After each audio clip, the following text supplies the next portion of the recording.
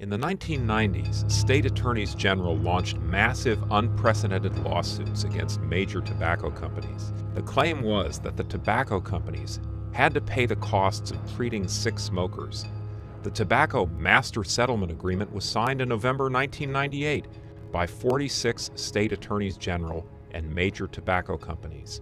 4 states reached separate settlement agreements. The deal might have gone down like this.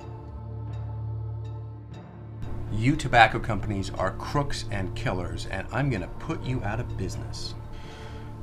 Can we settle this? It'll cost you. How much? Well, with 46 states, how about $300 billion? 46 states? How about $250 billion? You got yourself a deal. But where am I going to get the money? Well, you raise your prices, and I'll take a big chunk out of every dollar you make. Okay, like that, but you've got to protect us from low-price competitors. Why not? You make money for me, I'll take care of you. It's a win-win for both of us. But what you guys going to do with the money?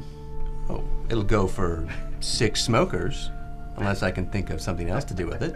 I like that. You realize with less competition, higher prices, smokers, our customers, are going to get screwed.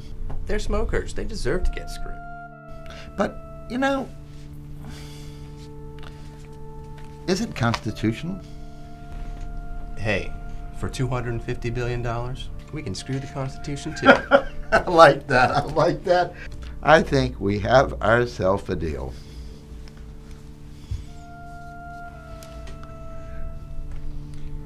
The tobacco settlement is unconstitutional.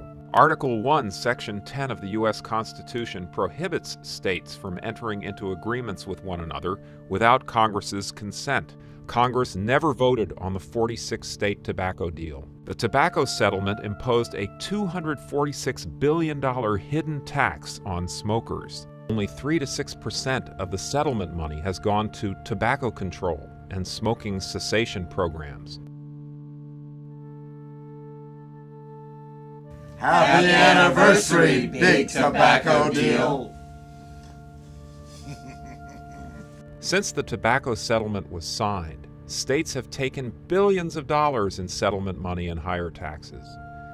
Most of the money was spent on programs having nothing to do with smoking or health care.